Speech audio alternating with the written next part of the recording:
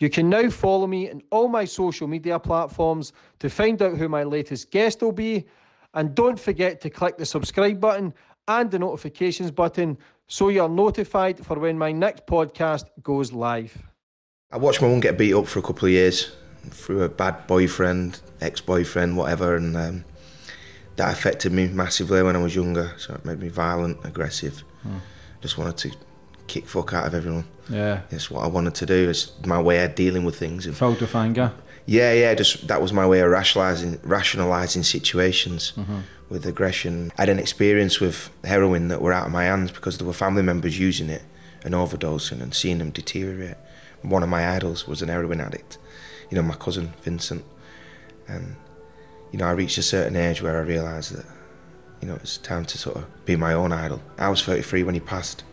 He was 34, and yeah, it affected me and a lot of other people. It affected a lot of other people. Alistair was the rock for a lot of people, and no one knew that he had his own shit going on, and he took his own life. It's really awful. What was the turning point to go, right, I need to get my shit together here? Did you have a moment? Yeah, being skint, and potentially being skint forever, because my acting career, there were no real love for it anymore, and that's where I got my income from. So being skint, and I realised that I had to make money, and I had to start making money big and fast, otherwise it weren't going to be enough to distract me and keep me focused.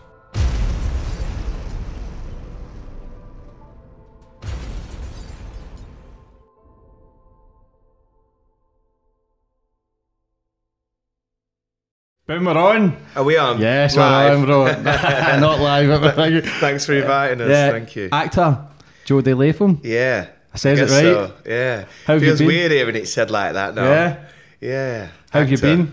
Been all right. Yeah, been all right. Been a lot going on the past few years, but Yeah. you know, particularly this year for everyone. But yeah, I'm all right. Yeah, it's a weird time, mate. I've seen in the papers a few weeks ago, from actor to entrepreneur. We're kicking straight off with that away. May as well, mate. Business worth 20 mil. 18 million fortune. Yeah, well, we're always looking for sponsors as well, bro. So, you know what I mean? You can always throw a couple of bones our way. Yeah, you'd be surprised the amount of sponsor requests we've had recently. How's life? Life's good. Yeah, life's good. I've like everyone else, we're in a bit of a turmoil at the moment with what's been going on, and you know, we're just coming out of a second lockdown. Yeah. So I think, like a lot of other people, my mental health hasn't been great over the lockdown period. You know, it kind of gets to you after a little while. You know, the biggest thing for me is socialising. You know, I don't have a lot of friends, but I like to see my friends as often as possible. Do you know what I mean? Yeah. I'm always out and about and having dinners and going out for drinks, and it's what life's about. Keeping busy. Yeah, and with lockdown, it's near impossible. Yeah, it's a weird time, and I always say it, but a lot of people are just trying to keep their head above water. A lot of people seem to be sinking just now, and it's a bad time, not just mental health, but you've got people struggling with businesses and money problems. It's coming up to Christmas, you've got vaccines coming into play. People are just all over the place. Just try and stay in your lane and just understand that things will get better. Sometimes it is as simple as that. You've just got to stay focused day by day and all that. But you know, for those who are out there with mental health watching, you know, you're not on your own. Everyone's struggling. Yeah, I think it's been a big thing for me this year, dealing with, you know, things like anxiety and depression. I don't suffer from depression, or at least I haven't done until recently. But the last 3 months lockdown and the last sort of month, I've been really feeling it more. Yeah, I've been feeling it more, and you know, the nearest thing to socialising is taking my dogs out for a walk on Eaton Park. Or, sometimes that's all you need, mate. It's dogs over humans, I always say. They've kept me going. Huncho and Lila have kept me going, my little Frenchies, they really have. I'd be lost without them. And of course my kids as well and family, but you know, I spend every day of my life with my dogs. Yeah, dogs are the main thing, not have them there going through this. Yeah, but it's a great thing to touch on. We'll touch on that later on in the podcast, because even though your business is flying, you've got all the external stuff, you're still battling, brother. Yeah, like everyone else, I think it's just been tough, hasn't it? Yeah, but I always go back to the start with my guests. Please, yes, go for where it. you grew up and how it all began. Yeah, go for it. Sorry, my apologies. Yeah, where did I start? Wow, so I was born in Burnley, Lancashire. I was born 2 siblings. I had my sister and myself, and my mum. She was a single parent family, first few years of our life growing up. So we had struggles, and my mum was kind of doing the best she could to raise us without much money. and pushing us around in a double buggy. There was only a year between us, and she managed to work hard to get us the things that we needed and be able to provide for us. And then when I was 7, my mum met he's now my dad, my stepdad. I call him Dad. And things changed a lot for us then. You know, there's bigger income, and we had a father figure there, someone to tell us off. Yeah. And my mum had a companion, and together they worked hard to kind of provide a solid future for us. Yeah, strong upbringing then once and the male figure came in. Yeah, we had, we were living pretty much in poverty. We weren't desperate, but we didn't have anything. And we were living in and around poverty, and they managed to do the house up that we were living in and be able to get enough funds from that to eventually buy that and sell up and build a house for us that became our own. How was your schooling and stuff growing up? Nightmare. Rascal, were you? How Nightmare. Shit. I can imagine that, mate, to be honest. Just hiding behind a cup of tea. Were you a pest? Yeah, I was just really angry as a kid growing up. I watched... I'd seen some things when I was younger that didn't suit me very well, that didn't sit very well with me as a child. And like what? I watched my mum get beat up for a couple of years through a bad boyfriend, ex-boyfriend, whatever, and that affected me massively when I was younger. So it made me violent, aggressive. Just wanted to kick fuck out of everyone. Yeah. It's what I wanted to do. It's my way of dealing with things. Filled with anger? Yeah, just that was my way of rationalising situations. With aggression and that kind of energy. So you went through schooling like that as well? Yeah, pretty much. Just wanted to fight my way up the pecking order and get a reputation for myself, really. And I think it was more about letting people know they couldn't push me around. Yeah, but you'll tend to see the ones who feel that way are the ones who are most broken inside. Yeah, I think it affected me a lot, but you know. That becomes the mask, doesn't it, that you want to portray yourself as tough and violent when really we still want to be fucking have a wee cuddle and loved, mate, innit? Yeah, I think that you realise that when you get a bit older, don't you? When you get a bit older, but I think when you're young and you've got a lot to prove. So what age then did you start acting? Did you ever I'd always been acting right the way through school, yeah. So there's a couple of teachers who took a little bit of a shine to me and realised that I had some... Lovable rogue? Yeah, some issues that kind of deeper than sort of... Did the acting take you away from... Like your method of thinking? It gave me a sort of an outreach. Sort of give me an outreach. It gave me a stage to perform without getting in trouble. Do you know what I mean? Yeah. It kind of allowed me to be the centre of attention without having to be rolling around in the middle of the playground scrapping or so not getting picked for a football team because everyone knew I was going to kick off. It's always the last one to get picked. So basically, the acting was like you could be somebody, take you away from the real reality of life. I guess so, yeah, but it was just an opportunity to showcase myself and what I believed, you know, I wanted attention, clearly. So I think some of the teachers saw this and gave me opportunities to be lead roles in certain school productions. So I always concentrated... Go on, sorry. No, it's on you go. I always really worked hard on getting the roles at school. What kind of roles? I was having this conversation with my daughter, actually, because she's just been picked as... she's just been cast, as the lead role in a school nativity play. Little Angel Gets Her Wings. Hey! And she's cast as the Little Angel, so she's got the title role. She's so excited. Proud? Oh, God, yeah. So proud. Jealous, actually. Completely jealous. I'm like, they got a part for me. But no, seriously, she was really pleased with that. And I was telling her some of the different roles I played.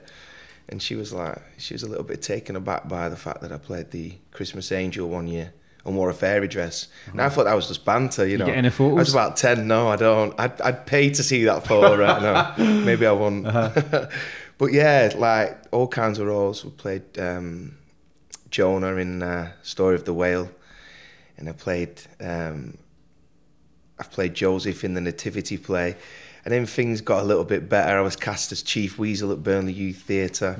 And started Burnley Youth Theatre with my sister when I was 14 after doing a few successful plays at school and secondary school. I just wanted to do more, so we looked at getting into a production group, a production company, or a sort of a youth theatre community group, whatever. And we found, we came across Burnley Youth Theatre. We'd been looking for something like that in the community for years, and we never came across it. As a family member introduced us because she'd been going a few years. We were more bothered about the fact she'd been going for 3 years and failed to tell us. But yeah, we joined Burnley Youth Theatre. I was 14, my sister was 13. And it progressed from there. We started getting good roles early on. Toda Todo, she was playing Phoebe, I played Chief Weasel, Chief Ferret. And then we just got better roles, and within a couple of years of being at Burnley Youth Theatre, actually, it weren't a couple of years, it was just a few months. Being at Burnley Youth Theatre, we was introduced to casting directors from Manchester.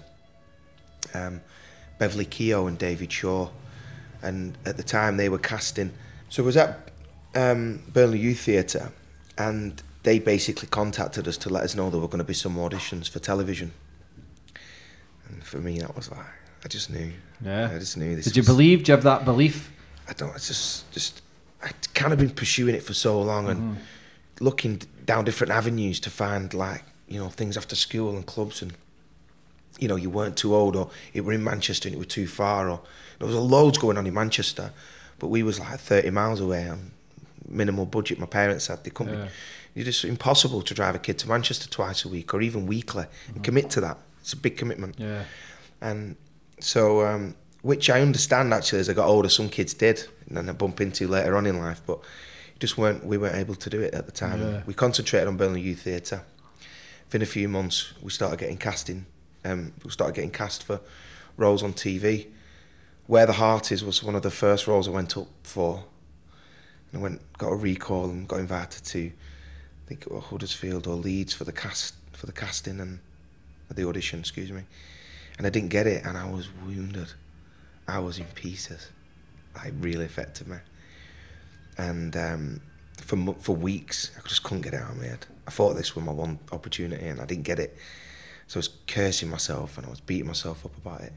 And then they came back, and they asked for me specifically. And I was like, what, they wanted me? And I hadn't been for a few weeks. I think I'd sort of spat my dummy out, kind of fingers up, attitude as usual, Jody sort of trait. And I stopped going. I was like, nah, fuck this, I've had enough. My sister carried on, I think. And Mum was like, you need to keep going, because obviously she didn't want me dossing about on the street. She wanted me in Burnley Youth Theatre 2 or 3 times a week, warm and protected and safe.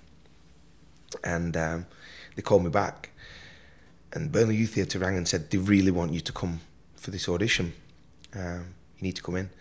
I was like, really? They've asked for you specifically. They want to see other people, but they've asked for you specifically. Will Jody be there? So you need to come. And for them to ring me, I think, was really humble and really decent of them, because they could have just let some other kids go in there, and who knows.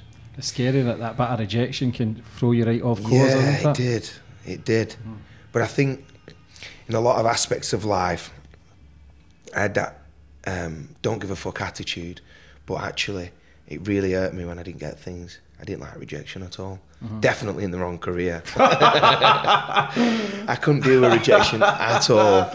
And so I'm the same, to choose to build a career based on 95% rejection is just poor decision making. But I think that, you know, I'd always had this desire to go to Hollywood and be a movie star.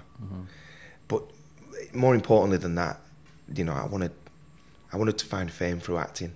It's what I wanted as a kid. It was what I wanted. And I didn't really know why until I were older, but again, it was just part of my childhood.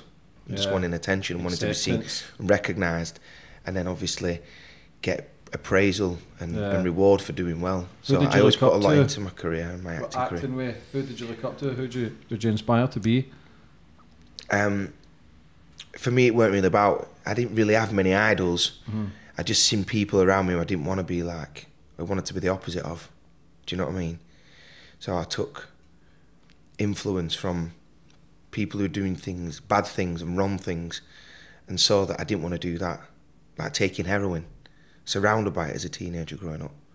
So, you know, just maybe not the best analogy, but, you know, that's an example of it. I didn't want to take heroin, so I never took heroin. You know, I've tried other drugs, you know, as a child, we do, don't we? Growing up, teenager, partying, raving, going to festivals, but, you know, I had an experience with heroin that were out of my hands because there were family members using it and overdosing and seeing them deteriorate. One of my idols was an heroin addict, you know, my cousin Vincent. And, you know, I reached a certain age where I realised that, you know, it's time to sort of be my own idol. Do you know what I mean? Yeah. But then there was actors who I looked up to and I kind of admired and thought, wow, I'd love to be there, you know. Yeah. Edward Norton, you know, Great actor. Great actor, Fight Club, American History X, and just to name a couple of them. They were the violent ones, but yeah, Edward Norton, you know, Brad Pitt, Pacino, you know, De Niro. There's all actors that I looked up at and I had sort of looked up to and admired, but they weren't really idols. Yeah. I weren't really closing my eyes thinking about what they do in this situation, how they'll deal with that. Mm-hmm. Do you know what I mean? Yeah. How hard is it to act?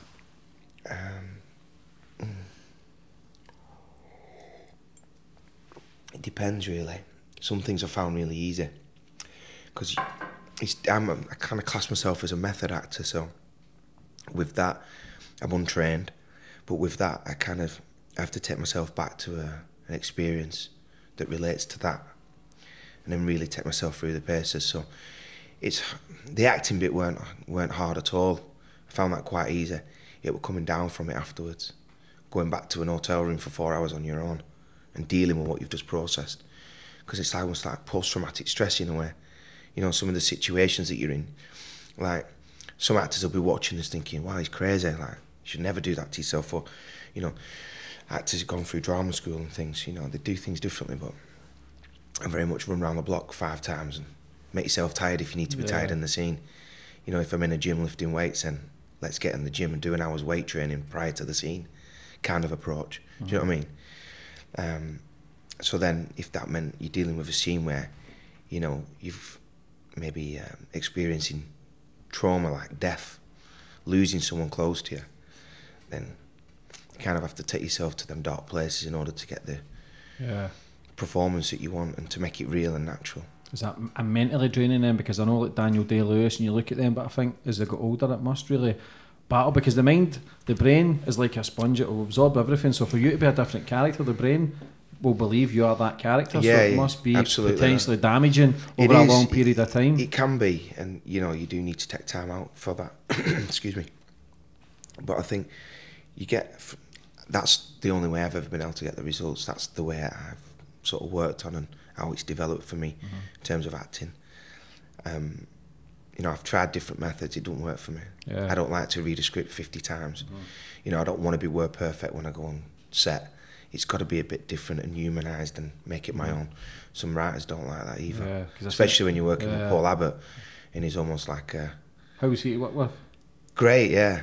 Paul Abbott, I mean, you know, you never hear me say a bad word about Paul Abbott. He's a fucking genius. He's an absolute genius. You should do a podcast with him if you can. I will. But he's a bit shy sometimes. You find to say a lot of actors are shy. I've got a lot of acting friends and comedian friends, and a lot of them are the most shyest people you ever meet in your life, but yet when they're performing or on stage, you'd think, wow man, they're so confident. Yeah, it's like similar, innit? It's like a comedian. Like, you won't ask a comedian to tell you a joke in a pub. Yeah. You know what I mean? That's the last thing you want to say. Do you know what I mean? Yeah. And kind of people, they expect things of you that are similar to that. Do you know what I mean? Yeah. So can you cry on the spot? Yeah. Well, yeah, of course I can, but you're not fucking getting it. Do you know what I mean? Did you have many friends going through like your teenage years? Do we swear or not swear? We can swear. We can do what the fuck we want on here. Okay, fair enough. I'll have that. I try not to, but yeah, it's more professional. But it's like you say, I like to keep it raw and real. I try not to swear as much because some people say that's lack of vocabulary, but I just like to swear. It just gives it a wee bit more importance. That's a bit of my character. Yeah. If I'm not swearing a little bit, you're not getting the real me. Yeah. Did you have many friends growing up? Loads, yeah. Just how did they treat you from acting? And like, boys, you want to play football and fight and take drugs? That was the biggest thing for me, like, looking back. I gave a lot up to become an actor. I sacrificed a lot of things. You know, I sacrificed weekends away with mates, holidays. You know, I sacrificed social life with my friends because I were away off filming. So, you lose connection with your friends. I lost a lot of my friends who I had sort of growing up through school, secondary school especially. You know, Anthony Hurst, Johnny Brogan, Luke Bowman, Mickey Barker, Paul Barker, just dropping some names in now so you know I actually forgot you. And some of the girls as well, you know, like just losing my connection with them from school because we kind of 14, 15, my acting career took off And then at 16, I was like going London, in Manchester, you know, going off to auditions all the time and having to prepare, having to save my money for train fares. So I weren't able to go out and wax 50 quid on booze and go to a party and do whatever because, you know, I knew about 2 days recovery and I've got an audition on Monday. If I get the role, I could be filming as early as Friday. So, and before you knew it, they went from sort of being 14, 15, and then leaving school, 16, 14, 15, developing my career, and then 15, it took off. And I went to college, and a lot of my friends, they went to work in the local slaughterhouse. It was really weird. Like, it's just what you did. You went and got a job in Woodheads, I think it was called. And they all went working in the slaughterhouse, and they were on 110 quid a week. And I was absolutely mortified, because they'd come after a day's work, they'd come out and they'd be talking about work, which you were no part of. And then they'd all have a wage that were coming on Friday, which were triple, quadruple what I were getting. And of course, like, they were all working together and chatting and having this sort of separate friendship outside of what we were used to. You feel left out? Oh, massively, yeah, to the point where I nearly went and got a job at Woodheads. And I just think back now, fuck, what would have happened if I'd have actually gone and got that job? Who knows? I mean, I'd have probably ended up putting in a petition for a management buyout and owning the place now, who knows? I don't know. Like, I don't know. Well, I literally don't know, but who knows? I could just still be working there, happy with my 250 quid a week wages and just living that normal life. But yeah, I guess always wondering what I'd have done now. It's always weird, wonder, can't we, thinking about the past in different directions we can go down. Can't regret it. Yeah, of course. There's no regrets, but I kind of wonder, you still wonder, don't you? Of course, man, it's always good to think, shit, if I never done that or I did this differently. Well, none of them are there now. Yeah, exactly. That's a promising sight. Yeah, exactly. It's all in hindsight. And yeah, exactly. If I never went through all the madness and misery I went through, I wouldn't be sitting here, I wouldn't be doing what I'm doing. So you've kind of got to learn the craft from some sort of pain and misery and misfortunes, and it's just life. How did the Shameless come about? Changed your life, man? One of the biggest shows in Channel 4. Just Shameless was excuse me. Shameless was like the first audition. It was like I knew when I'd been informed and requested to come in and meet the guys. I kind of knew already what it was going to be and how successful it was going to be, and I also knew what a great opportunity it were for me. So I'd almost like psychologically claimed it from the second I read the scripts. It's weird, like, it's a mental thing that you go through. Sometimes you pick up a script and you're like, this ain't me, I ain't getting this. And of course, you go to audition and you don't hear back. But you have to go, it's a process. But with Shameless, for me, I knew I had to take it and just own it from day one, do you know what I mean? What was the audition process like? Brutal, absolutely brutal, because they couldn't, basically they got me and Jared Cairns in straight away, the guy who plays Ian, my brother. I'm really nervous, by the way, can you tell? Are you? Yeah. I don't know if it's because I'm sat next to this cold wall as well. I'm like a little bit shaky. So myself and Jared were the first guys in to be seen for Lip and Ian. And I don't know about Jared, but I went in with another couple of people on different days, spent like a half day. Liam Boyle was one of the actors. He was a good mate of mine, actually. We're quite pally. I don't see him much, but we're quite pally. And who else? There was Liam Boyle and another couple of guys that were quite interested in. They're going to hate me for this now. And they kind of Paul had us in, and the producers had us in, and they maybe tried different setups to see what worked. They're matching us up, basically. And we didn't know what was going on. I just assumed that it were us, but they just needed to work out which one were playing which character. So we went through like 11 auditions, in and out, spending half days, full days there, coming in with different cast members, lining up like screen tests and all that kind of caper. And it was, every time you go in, you're thinking it's yours and you're nearer to it, but you've got to put yourself through that psychology, like, I might not get this. I told you I reacted to the first one. I think it was back to Burnley Youth Theatre for 3 months. I went at Burnley Youth Theatre. What can I do now to spit my dummy out? Do you know what I mean? Go and lock myself away for a year. So I dread to think how I would have reacted had I not gotten it. But yeah, 11 auditions later, it's like, yeah, we're going to cast you. How do you feel about playing Ian? I was like, I'm at a point where I can't not be in this. So if it's a case of who can deal with it better, me or Jed, it was Jed's first role. He was slightly naive, dare I say, at the time, and I think he was really reluctant to play this character as his first role. There was a lot involved. It was a big commitment. You know, he was only 17, 18. And being a straight guy, having to neck a bloke. You know, yeah, it's tough.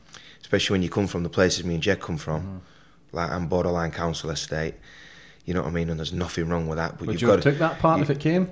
I did. I took it. Yeah, I played the gay character for three weeks. So I played Ian, and Jerry Kearns played Lip. Yeah. So filming got cancelled after a while, and they swapped the roles around. Something weren't working for them. So that's the producer's decision. But how was that acting then? That's just a craft, isn't it? It was. Or did you struggle? Literally, but at the end of the day, like, I looked at it like this, like, the acting part weren't the issue. It was the physical part that would have been the biggest challenge. And then I just kind of mentally got over that. It's just going to be a scene, a shot, a quick take. Do you know what I mean? I'll get over it. But they cancelled it. I didn't have to snog Chris Bisson, which was great because he was quite a good friend at the time as well. That would have made it even really more weird. Yeah. Just knowing the guy, like, we knew each other. I think if you went in with a stranger and it's just like, all right, lights off. Get stuck in, boys. You know, what do you do? Yeah. Laugh or cry, just get on with it. So were you relieved then when you got the lip part? Yeah, and it weren't anything to do with the sexuality of the characters for me. I just felt that I was better suited to that role. And how did it change your life when you were on that? Because it was massive. How did you deal with that? If you deal with anxiety and stuff like that, was it hard? I mean, I loved it. Like, I loved the attention that I was getting. It was brilliant. You know, it was like overnight fame, a load of money, driving around in an Audi convertible. Like, what's not to love? But I got carried away with it. You know, started partying hard, spending my money in the wrong places. You know, making stupid decisions. I think that's just part of being young. Yeah, you were early 20s, weren't you? Yeah, 21 when we started filming. So it's still really young. Yeah. You know, and like, I think to have it overnight, it's a big change. Was everything got in a lot of trouble? Yeah, I can imagine. Was everything you imagined to eventually be working that hard to get the part that you wanted to be, get the fame and the money? How? Yeah, dealing with the fame and the money was the hardest thing. It's sort of sex, drugs, and rock and roll, as well as being in Manchester, away from everything I knew. Fancy apartment, and it was temptation galore. Was it? Oh, it's just hard to say. Were you going to set, bust on it? No, actually, I never actually turned up pissed. Although there is a horrible rumour suggesting that I once turned up to work leathered. Not Shameless, another job, but it's not true. Don't get me wrong. There's been them times where there's like 3 hours and you probably stink of it still, but I've never turned up leathered. Just leaving a party and then going straight there. Yeah, I've never done that. Yeah, I've always got a couple of hours in. Why did you only do the 4 seasons? Because I had this misconception in my head that I was going to be a movie star. Hollywood? Yeah, that's what I wanted. And then when we come to apply and do all the legals, it weren't going to happen. I'd been too naughty. Really? Yeah, so it was just... So what happens? What do you mean? The American agents just kind of... They were like, it's too risky. And they would have had to invest so much into me to get stuff that they already had access to. And did you already leave Shameless to do that? And I was as a 20-odd-year-old Englishman with a thick Burnley accent. It's not as much as you want it, and as much as you're a star in your own country. Dare I say that? Yeah. You know, Americans just can't get the Burnley twang. Who's the Liverpool boy? Who's the Liverpool does all the gangster films? Fucking great actor. Great actor. Stephen Graham. Oh, great actor, class. Mate. Do you know Stephen's what I mean? a top guy. Yeah, we love Stephen. He's taking his game to the next level. He has, and so proud to see it. Like, it's good to see. A northerner succeeding. But that's the kind of vibe I would see you doing. Is kind of that kind of shit. Yeah, he's got a good relationship with the help me. Departed and Gangs of New York, the director. Help me. Scorsese, excuse me. Jesus. Yeah, that was another great film. It's nerves, it's nerves. But Scorsese and a few other directors now he's got a fantastic relationship with. And he's got his in. Yeah, he's got his in. I think it's fair to say he's got foundations there now. For it, though. Yeah, and I believe his wife as well has been doing great over there, and Canadian dramas or something. Yeah. So to be honest, like past 3 years, I've been so focused on my own stuff. That, yeah, because I like to spit my dummy out, don't I? So I ain't been acting for a little while, and I've not really been You know, kind of unfollowed all my actor friends. Why is that? Just because I didn't really want to know what everyone was doing. Or is that a bit of, not jealousy, but you still know it's your passion? Now, you've created a multi-million-pound business. Is that your passion, or do you know it was like, I think just being successful in different domains makes me feel proud and content. But actually, I think that, you know, I'd love to go back to acting and do some serious roles. When did you take a break from it? I'm 37, so still young. It's nothing, is it? Fucking young, man. Look at me. Fucking handsome bastard, you know what I mean? You're still young. I just got to get down the gym. Same, mate. Where do you think the camera angles only go to chest height for? So when did you take a break from the acting? Well, it was forced, really. Why? I lost my best friend. Sorry to hear that. Yeah, Alistair Eccles, my nearest and dearest, my absolute, like, just solid, like, he was like my other half of me. Do you know what I mean? It's like, I don't know. It's just the one person that gets you beyond anything. Nothing that can be said can offend. Nothing that can be said can upset or shock. Do you know what I mean? True best my friend. Go-to guy, like. So to lose him was a big, big thing. And it made me just really sort of weigh up life, really. So then I started doing things based on... I think, to be fair, I didn't deal with it well. I just buried my head in business, and that's why the business has become so successful. That's how I got over the grieving and dealing with the mourning and all that. Sort of burying my head in business. And then now the business is successful, I thought I kind of want to sit back and do some more me stuff, but I just want to do other things that involve business and success. And I think sometimes I hide behind things like business, roles. It's easy. Do you know what I mean? Rather than just stay the head in the problem face on. But again, everybody deals with trauma differently. Some people deal with it from drink, drugs, whatever it is, to hide from the pain that you're hurting. But this is life, and you've put your head into business. It's not a bad thing, but now you've not completed it, but you're on path to it. You've probably realised. Well, it was that, or a bag of gear, or a bottle of vodka. Do you know what I mean? Which some people do. I've done it for many years. You know? And that's another way of dealing with grief. And you know, if anything, I moved away from things like that. Tried to separate myself from certain people, certain groups, so I weren't enticed to going down the wrong roads again. How old was he? 33. Still a young boy. 34, excuse me. I was 33 when he passed. He was 34, and yeah, it affected me and a lot of other people. It affected a lot of other people. Alistair was the rock for a lot of people, and no one knew that he had his own shit going on, and he took his own life. It's really awful. Yeah, still playing your mind, that? Yeah, it still really messes me up to think about, but you know, it's part of dealing with it, talking about it. Yeah, I've lost many friends. So, yes, I'm sorry to hear that, mate. I'm sorry to hear that. Friends to suicide, and it's when someone set their mind on something as tragic as that, then there's not much you can really do, because the pain is still left. And I said it in a podcast, I think last week, it's not that they take away the pain, but the pain kind of gets passed on. And it's sad, because like one of my friends, Anne Rowan, I do a lot of suicide work up in Glasgow, and her son committed suicide, and the son thought that nobody cared, but at his funeral was over 1,000 people, and it's made her create Chrissy's House, which is a 24/7 suicide centre in Scotland. Right, oh wow. So she's focused all that energy on it, and then changing other lives, and realising that there is an out, and there is hope. And I don't know if it's because so much social media, there's so much pressure on people's shoulders that we're not good enough, that we're inferior, when really we're all special. Everybody's special. It's just certain circumstances that can really change your mindset. Now, I'm in a great place, but I'm still battle every day. Certain problems, certain scenarios, certain situations, thinking about lost loved ones, thinking about wishing they were here. But there comes a time you just got to go fuck it, and life goes on, kind of selfish mentality, but it can be hard.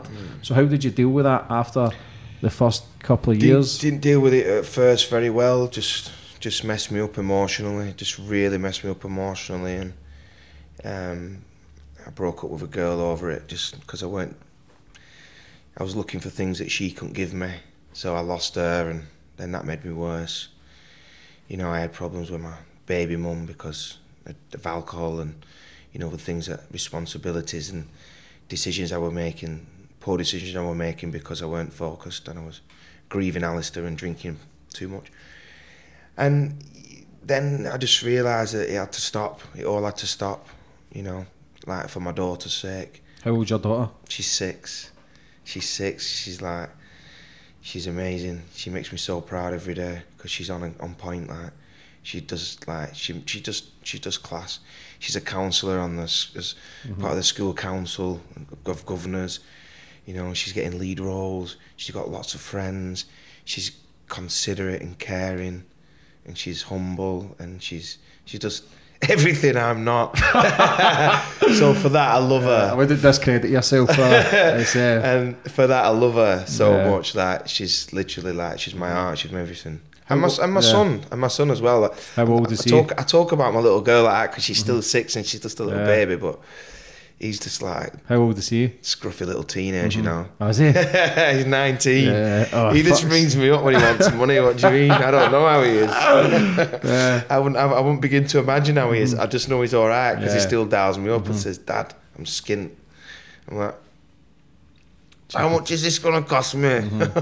So when you were sitting drinking, taking drugs, what was going through your mind then at that point? You ever suicidal yourself? No, I couldn't afford to be tempted. I couldn't afford to play with these ideas in my head. It weren't available to me. It weren't something that were on the table. Like self-harming.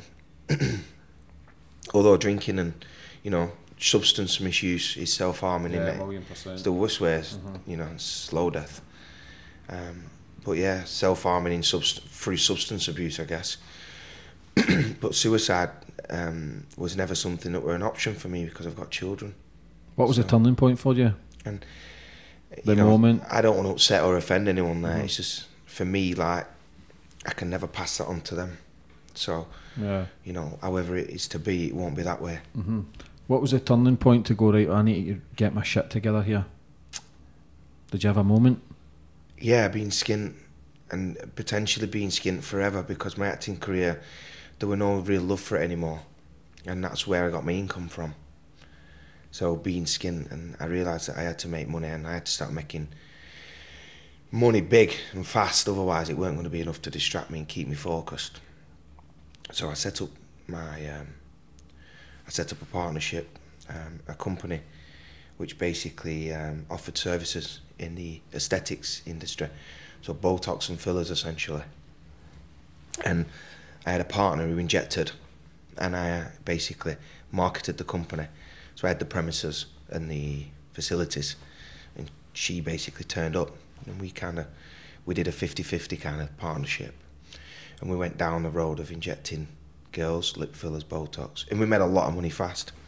And I realised there's an opportunity in the industry to do well. It's just 4 or 5 years ago, so there's a lot of people popped up since then, offering services and selling fillers, which is what I do now. There's a hell of a lot more doing it. At the time, there were probably less than 15, 20 people in the country doing it. Now there's probably a couple of hundred. So we really hit the ground running. And with the fillers and Botox that we're injecting, we're in Blackpool in a clinic that was owned by my brother. He had a sunbed shop. So we just set up a clinic in the sunbed shop, and it worked really well because we were able to just drag customers from upstairs. Drag. It's not the best. It's not the best, most professional word. Yeah. But yeah, we literally dragged them up. Like, what do you mean? No, come and have a look. Come up here and have a look. And we introduced. You know, we was at Deansgate Aesthetics. We was the first sort of, for a lot of girls in Blackpool, we were their first sort of go-to place for fillers and Botox. Young girls, particularly for lip fillers. And it just surged. The industry's huge now. Massive market for it. A lot of girls, young girls, and girls who were of a more mature age love it. Younger girls like it for fashionable, desirable reasons. They want things like Russian lips and certain lip techniques which gives them defined volume and sort of certain looks, what they have done.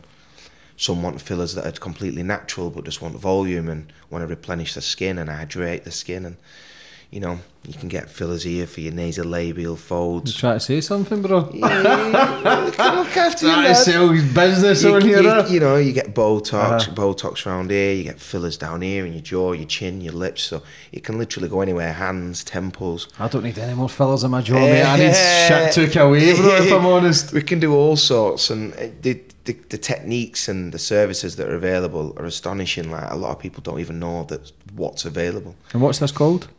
This is gone now. This is when we had clinics, but just saying in general, some of the techniques and sort of products that are available now on the market. And now there's some fillers that you can have injected into your face just to hydrate. So, you know, for guys like us who are handsome, you know, try to keep it together. Yeah, you know, still trying to look good. You know, you can have these treatments that maybe don't give you definition or raise your cheeks or raise your jaws, but just replenish your skin, less wrinkles and more hydrated. Literally puts like water into your face. If I were to put it down to anything, it's just to hydrate you. And then you've got the old Botox, haven't you, to get rid of the wrinkles. Yeah, I might need some of that in the future. Lad, I'm not going to lie. How is it getting it? I need some now, to be fair. How is it getting it? Yeah, there's a bit of a misconception that it hurts, but it's minimal. It's minimal. And there's little... Do you feel better with yourself getting that stuff? Yeah, man. 100%. Puts a spring in my step. Like, I look back at pictures 5-6 years ago and I look better now than I did then.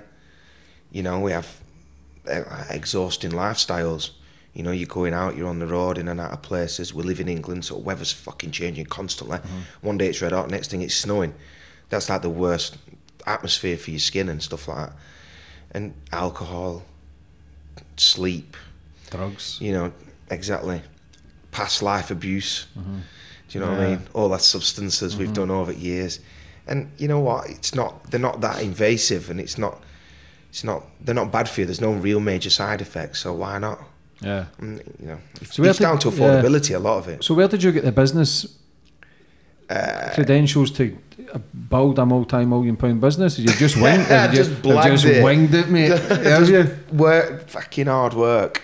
Just constant hard work. I made it my life. We did clinics, and we were in Blackpool doing clinics with my business partner at the time, Georgia McDonough. And basically, she introduced me to the industry. We worked together on Shameless. She was an extra. She introduced me to the industry, and she did some treatments for me, Botox and filler treatments. It made me feel so good. I needed to be in. I needed to have a part of this, because if I could go in and, you know, potentially pay, she actually did it for free, but if I could go in and potentially pay what would have been around £300, I was in there 20 minutes, work the figures out. Yeah. So I was like, wow, this woman can generate X in a busy week. So I was like, I've got to have a go at this. And we started with the clinics. I partnered up with Georgia. And then it's been about a month, maybe a couple of years, a year or so. It was about a year, actually, I'm lying. I looked into getting access to the fillers so I could start distributing? Yeah, on mass distribution. And just going to the core of it and getting to the people, the key players, working alongside them. And it took off like phenomenally. It just went, we just hit the ground running. We were lucky because of timing. And I was able to get a brand of fillers. At the time it was Dermaren, it was called. Brought Dermaren to the UK market. We had a great success with that. Myself and my partner at the time, my other partner in terms of distribution, Liam Gill. And we basically, we got this distribution deal for a brand called Dermaren, which was a white label of a product called Revolax, which was... which is still a massive brand now, very popular brand. We don't use it, I can't use it or sell it for legal reasons. But Revolax, Dermaren was a white label, so we had a great success on the back of that because people knew, you know, the injectors, they know what they want and we knew what they wanted. So we had a huge success with that, and then Dermaren lost its CE approval, so we could no longer sell it in the UK. No one's ever actually had this story before. And we couldn't sell it in the UK, so I searched desperately then for a new filler brand, and we struggled. I started bringing other filler brands to the market, but not on an exclusive basis. And then after a couple of years, I managed to get the deal that I was been looking for. And we got the deal with Jetima, and that was to distribute EPTQ, Epitique, throughout the UK, Ireland and Channel Islands. And this kicked off just a few months ago. So the contract that we did with them was valued at 9.5 million. course, that's what they valued it at. So for us, obviously with profits and whatnot, it's slightly more excessive than that. But these are valuations based over 3 years. It's not like, oh yeah, Jody's got 18 million quid. Yeah. It's based on turnover. And how does that make you feel though, that you've... It's easy when you go through all that misery from losing your friend to then a lot of people give up. You've focused your energy. Listen, mate, as much as you have your moments, you've done fucking well, mate, so I'm proud of you. Yeah, thank you. Thank you. Appreciate that. Yeah. But yeah, we got an exclusive distribution You look deal. happy, mate. Yeah, I am. Do you know what I mean? I am happy. I am. I'm just going through it all now in my head, like, but yeah, I am happy. I'm proud. Do you know what I mean? You're still young. And the brand's flying. Yeah. It's already flying. We've hit 2 lockdowns whilst having the brand. Like, we signed the contract at the start of the first lockdown. Now we're in the second lockdown. We've still managed to hit some massive targets. How's that? Did that affect business bad? Or did it... massively, yeah, because we're launching a new brand that needs to be injected in clinics, and we had 3 months where clinics weren't open. We just had another month of clinics not being open. You know, albeit professional clinicians, dentists, doctors, nurses, you know, no one's been able to operate. Yeah. So as long as they can't operate, the last thing they want to do is come and buy 100 fillers off me and have 4 grand's worth of stock sat in there. Is that why you've been struggling the last few months? Yeah, not struggling, but we've just not been... Oh, excuse me, you turn to mental health. I think it is. Yeah. I think because you're not hearing them pings. Yeah. You know, notifications of sales coming through, and, you know, when we can't post the things we want on social media because, you know, we don't want to upset and offend other people. And have you got to keep busy all the time, Jody? Yeah, I have to, yeah. Or just go under. Yeah. Like, for me, the thought of not being in work for a month, I've made everyone come into work. Would it have been possible for them to work from home? Yeah, but would we have got the results, and would I got the value out of my staff if they were all working from home? The answer is no. So ultimately, due to government guidelines, we can't facilitate working from home. And we just split the office up a little bit and distance ourselves and put PPE in place. And everyone's been fine. So why you've been struggling then mentally? What else has been happening? Just being away from people has made me struggle mentally. And don't get me wrong, I'm nowhere near as bad as what some people have been experiencing. But sometimes anxiety gets better of me. So how have you been handling that? Breathing exercises. Yeah? Yeah, and less caffeine.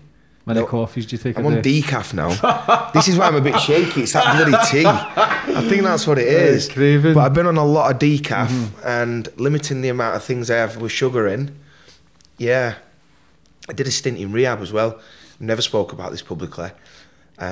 It wasn't for me, but I learnt a lot from it. Again, my substance misuse is minimal. You know, I do drink sometimes, but not every day and not a lot. But because I was going through anxiety and business were quiet, there was an opportunity, and just wanted to go and sort of refresh and sort of exhaustion as well. So I took a week out. It was going to be 2 weeks, but I think it was going to be a month actually. But I did a week. What kind of rehab? Substance misuse. And what were you taking? Charlie? No. In the past I have. In my early days, yeah. But recently, no. Was this just like a therapy to talk to someone? Yeah, it was a social thing as well, I think. Because we're in lockdown, and so I felt, why not do it now? Be around people in the same bubble and share experiences with similar like-minded people. I looked at doing AA, and it's all been video and Zoom and all that, so it weren't really for me then. You know, introducing myself to it via Zoom seemed a bit futuristic for me. So what was it like then in the rehab? Yeah, it's just when I got in there, I realised that the people in there had far bigger issues than what I did, so that made me feel a little bit uncomfortable. You know, there were people in there, and this is not data protection I'm breaking because I'm not mentioning any names at all, but there's people in there who's getting a bottle of vodka from under the bed and necking what was left from the night before when they collapsed, and then driving to shop piss to get another bottle. So they were like dealing with serious issues, so I felt a little bit like intrusive on them, kind of like I felt rude being there. Do you know what I mean? Yeah. Like, kind of other people need this more than I do. But since then, I've come back and tried techniques that I've learned there that have enabled me to stop drinking for week-long periods and things like that. You know, but it would have opened your eyes, mate, and that could have give you the kick up the arse to realize. Definitely that caffeine. I'm like shaking. But you don't. It's a bit cold in here as well, you know. But you don't do many podcasts either. Why? Not done. First podcast ever. Never done any. A friend of mine, Martin Maloney, the guy who does Hardy Books, he's been asking me forever to do his podcast. I'm like, I don't do podcasts. So many people have been saying, come and do podcasts. I'm like, I don't do them. And I didn't like the idea of being filmed and doing an interview. And I don't know. I don't know. I just never fancied it. It was just one of them things, I think, that you kind of need to just bite the bullet and get on with it. The thing with podcasts, you're opened up easier. Nothing's kind of scripted, and people can get into more trouble as well doing podcasts. Do you know what I mean? Where it is a free for all. It helps that there's not a massive audience there. Yeah. And then kind of like people chucking in certain questions. Yeah. But I don't know why, really. I think podcasts have become huge over the past 3 years, and that's kind of when I took a step back from my acting career. It's not to say I've quit, by the way. I've still got an agent. And all that, you can never quit. Just Man, you can do acting at 60, 70, 80. We'll see. So, plans for the future, brother? Peter Mullen as well, actually. Yeah. Scottish actor. You know Peter? Yeah. Class. I did a series with him. Love Peter. Great guy. Lovely guy. Peter and... proper Ouija, innit? Who else? Hang me Mullen. James McAvoy. Yeah. Jamesy boy. James worked with James and Peter. And O'Hara, it was in Braveheart. Is it David O'Hara? Yeah, I've worked with David Dave's O'Hara. a fucking nutcase. The only big one, Robbie Coltrane I've never worked with. Yeah. But David O'Hara, yeah, he's class, that guy. He was in Departed. Yeah, and he was Braveheart. in Tudors. Yeah. Tudors. Braveheart. That's where I met him, on the Tudors. Yeah, and Braveheart, yeah, he's the guy who shows his arse, isn't he? Yeah, he's the one that says he's hearing voices, and he's a nutcase, isn't it? Yeah, the Irishman. Crackers. Yeah, top guy. Yeah, a lot of good talent up in Scotland.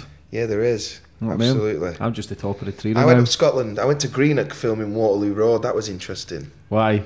It's just an interesting town. Greenock's nuts. I had Dan Talone podcast last week, and he was talking about Greenock. They had, at one point, they were having like private security. Not private, but it was the on-set security. At one point, if I went into Greenock, they'd have them come out with me.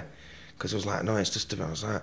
They had a phone call or something saying someone's going to shank me up if they see me in Greenock Town Centre again. I was getting really paranoid, and like sometimes they just wanted this one security guy to come with me if I ever went anywhere. I was like, they should be scared of me. I'm nuts. I'm only messing. What's your plans for the future, brother? Oh God, I don't know. Who knows? Maybe go back to the drawing board. Yeah, I think I wanna... acting's in it. I can see it in your eyes, mate. Yeah. I've got to go back and do some acting. You know, it's like, I want another title fight, don't I? Do you miss it? Yeah, I do, yeah. I do miss it. And now I'm comfortable, like, I can afford to do the roles that I want, not based on money or... Yeah. I made some stupid decisions because of money, like agreeing to do jobs because the money was just ridiculous. And then it was that slowed me down and stopped enabling me to get the jobs that I should have been getting, like the No Offences and Shameless and, you know, the Tudors and, you know, that series I did, The Fixer. It's great that Netflix is back on Netflix is back. It's great that Netflix is showing Shameless again. Yeah. That's having some great response. Getting some attention from it again. Yeah. I mean, God, I was tiny. Like you look back, I was just like a kid, little baby, but it's actually 21. But you look at me, I look like such a juvenile and young, naive. Whereas now, do you ever do your own film and direction or anything? Do you ever do your own directing or anything? Yeah, I've done bits, but again, like. There's just so much involved. You got to give. I gave my life up for a year to focus on a film, and in the end, when it comes right to the final hurdle, we lost all the funding. Do you know what I mean? And people who have been, you know, which I can only describe as stringing me along, who just wanted to be involved in the whole production of it. And when it actually came to it, we got let down for like £250,000. It was only a shoestring budget. Yeah. But there were 4 or 5 people putting in quite excessive amounts, and they all pulled. One, it had a domino effect, and then boom, boom, boom, boom. Does that happen a lot? In film, yeah, it happens all the time. What would your ideal role be? Good question. I think I used to get asked this question a lot, and there's not really an ideal role, but I think that any challenging role would be welcome that involves me having to work for it. Do you know what I mean?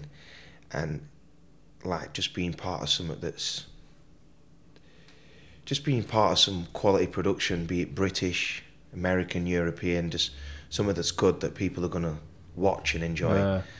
I watched that. There's so much shit out there. Oh, it's terrible, but there's some great stuff. I spend an hour a day going through Netflix deciding what I don't want to watch. Yeah. That's my watching TV. Yeah. Is flicking through all the shit shows on Netflix, going crap, and like my continue watching list is phenomenal. There's about 3,000 different things on there. Yeah. Because I put something on for 10 minutes and go, oh my God, I can't devote any more of my life to this. It's absolute macca. I watched a documentary. Stuff that's doing well though as well. That I'm not going to even name drop it, fear of not getting a job because that person directed it. But stuff that's being raved about, and then you're watching 10 minutes of it and thinking. Yeah. I watched one though, it was class. It was like 3 cage fighters. It was like a dad and 2 Kingdom. sons. Oh, fucking Just started watching this, done one. Yeah, I like the first few episodes is slow, but it's deep, mate. It is deep. I'd cried many a times watching that. About you will relate to a lot to it. It's fucking mad. Okay. So you will get in about it, mate. It's good. I watched dark. the first one, but it is dark. Yeah. It gets dark. And I've been trying not to watch any dark stuff recently, because every time a scene happens and I should be like, oh, what's going to happen? My heart's just going like, I'm thinking, Jesus, I'm having a panic attack. Yeah. Do you know what I mean? Anxiety kicks in. I'm like, I can't even watch a TV after having a strong cup of tea. That was class. And I watched the Jim Carrey one. Is it Andy Kaufman? Netflix. He went right into character. I think he nearly get sacked so many times. Is it Andy Kaufman? He played a part, Man on the Moon or something, but it shows you when he went right into character. He stayed in character 24/7, but the producers and the Carey did. Yeah, the producers were trying to sack him so many times because he wouldn't come out of character, because the part he was playing, the guy was a bit loopy. Phenomenal, fucking phenomenal, but really deep, and it shows you. You can see how it's Jim affected Carrey's him. a fantastic actor. Great actor. Great actor. It'd be nice to see him win an award for his acting achievements, really. Because obviously there's a time in his life where he was never going to get an Oscar, but you know what I mean, or an Emmy. Just for his, because it's comedy, isn't it? For his talent. Comedy, comedy doesn't get noticed, does it? No, it doesn't. But he's fantastic. Great actor. Love watching Jim Carrey. People will be cringing now. What's he on about? You're not an actor. He likes Jim Carrey. How can he possibly be an actor? Great actor though. Yeah. For anybody watching that's maybe going through a struggle and a battle, what advice would you have for them? Reach out to family, definitely. Even if it means that, they'll be happy to hear from you, I think. And I think just get out, whatever it takes. You need space. You need to get out, go for walks, get fresh air. Yeah. So there's that old cliche thing of saying get exercise. It's the best thing for you, but it really is. It is, mate, nature. It really is. I know we had to finish early because you're a busy man. I know, yeah, I feel awful. But no, that's cool, brother. But would you like to finish up on anything? No, I think we've covered everything, haven't we? Yeah, just that if anyone's not seen Netflix yet, go and have a watch of it. It's back on. Excuse me, I keep saying Netflix. If anyone's not seen Shameless yet, it's back on Netflix. Watch it, I'm sure you'll enjoy it. Yeah. And just stay positive. Reach out to family. Jody, listen, mate, for coming on today, brother. Thank you. I thoroughly enjoyed your story, mate. And thank you. God bless you, and all the best for the future, mate. I hope to see you in the big screen very soon. Yeah, and let us know when it's on so we can plug it. I will do, brother. All right, mate. Thank you.